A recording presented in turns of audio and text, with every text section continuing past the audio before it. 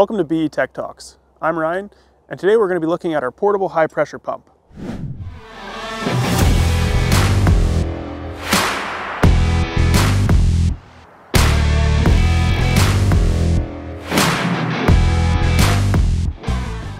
This particular unit is driven by a Honda GX200 engine, driving a powerful high pressure pump designed for optimal pressure.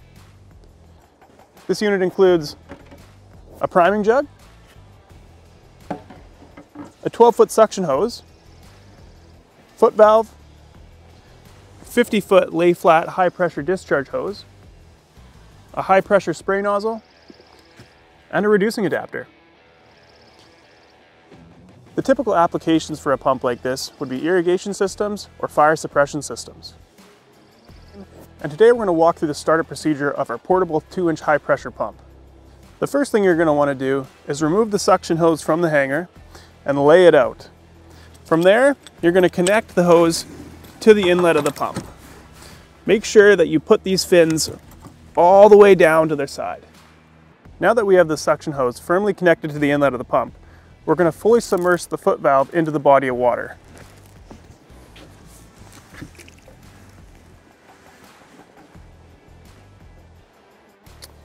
Next, we're going to remove the high pressure hose from the hanger and lay it out just like we did with the suction hose. From there, we're going to connect it to the outlet. Next, we're going to prime the pump. So the first thing you're going to want to do is take your priming jug and fill it full of water. So now that your priming jug is full of water, you're going to remove the fill cap on the top of the pump. Once removed, start filling the pump with water.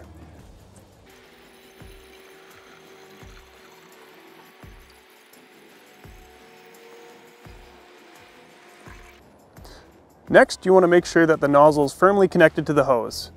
And now it's time to start the unit. Now, make sure that the fuel is in the on position, that the choke is open, and lastly, that the throttle is set to full. Now we're going to put the engine into the on position. Now that we have everything set, let's start it up.